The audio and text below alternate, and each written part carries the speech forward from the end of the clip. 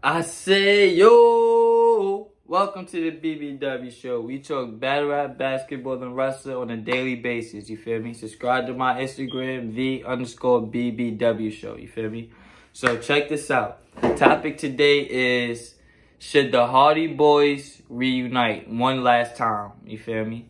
Now, I made this video because last week on Raw, we seen Jeff Hardy in a 24/7 title segment, you feel me?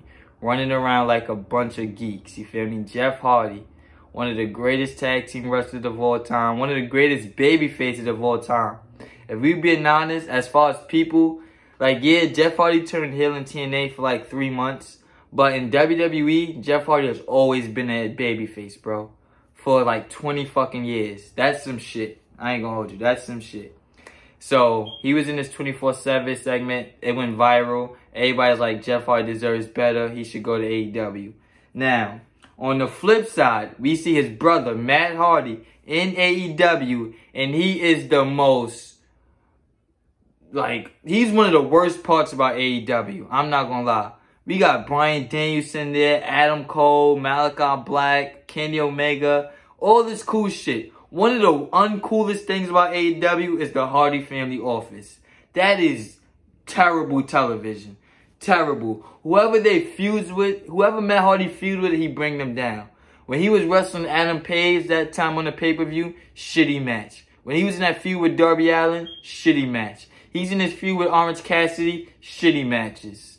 Like, bro, Matt Hardy has been a fucking waste since the day he walked in AEW, bro. His feud with Sammy Guevara, a fucking waste.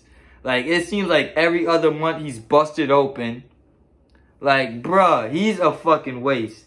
They came in, he never had the broken match stuff it never got over. It's way too much played out. It's way too played out.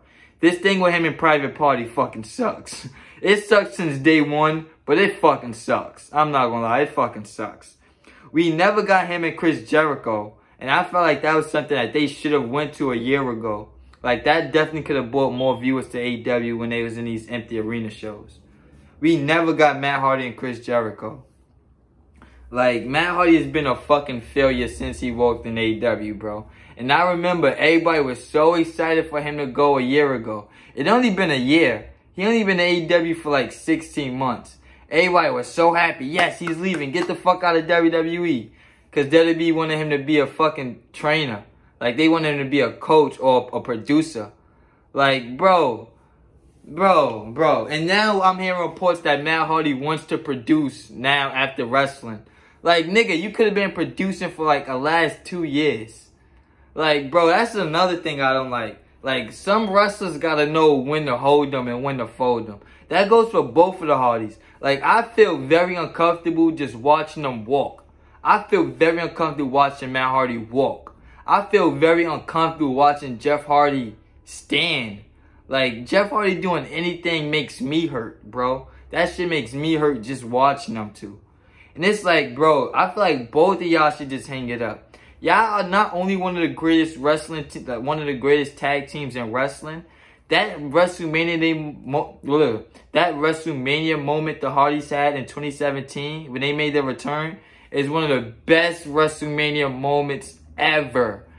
Ever. When they came out, that pop, I get goosebumps to this day thinking about that. That shit will never be redone. I don't give a fuck if they show up at All Out 2025. They will never get that WrestleMania pop again that they got in 2017. That was some of the most, that was so much fucking fun. I ain't gonna hold you. That was so much fucking fun.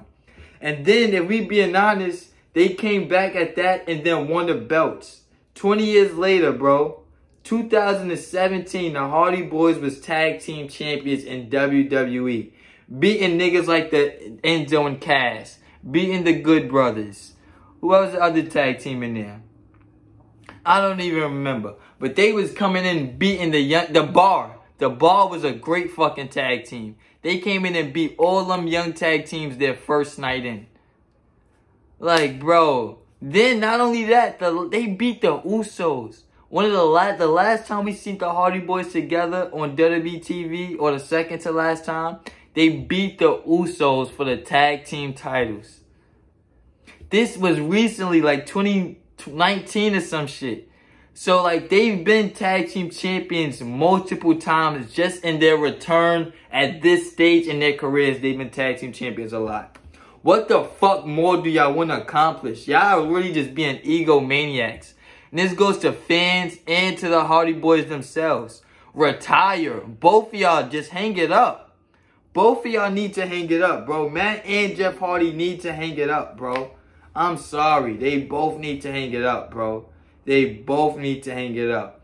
Like, y'all both, it's like, I don't want to see them taking spots away from the Usos or FTR or Proud and Powerful or the Lucha Bros. I don't want y'all beating up these tag teams that's in their prime right now just because y'all got this nostalgia thing. Like, that's not fair, bro. Imagine if when y'all was in y'all prime in 2000, niggas had the Midnight Express or Arn and Tully beating y'all. Imagine if that happened. Imagine if Arn Anderson and Tully Blanchard beat the Hardy Boys when they was in their prime. Niggas would have been hating shit like that. But y'all want them to get together in 2021, 2022 and be tag team champions now. Like, bro, we've got that already, bro. We got the Hardys as tag team champions in every company. Literally, every company they've been tag team champions. TNA. Not AEW, TNA, WWE, Ring of Honor, Impact Wrestling. They've been tag team champions everywhere, bro. What the fuck are y'all hanging on for? Honestly, respectfully, Matt and Jeff Hardy, please hang it up. Please. I don't want to see y'all get a reunion in AEW. I don't want to see y'all get a reunion in WWE and have a send-off. Y'all already had a send-off, bro. That WrestleMania in 2017 should have been y'all send-off. That fucking shit in WWE where y'all beat the Usos should have been y'all send-off, bro. Become producers, bro. Please. Please. Let me know what you think in the comment section. Like, comment, share, subscribe. I'll be back with more.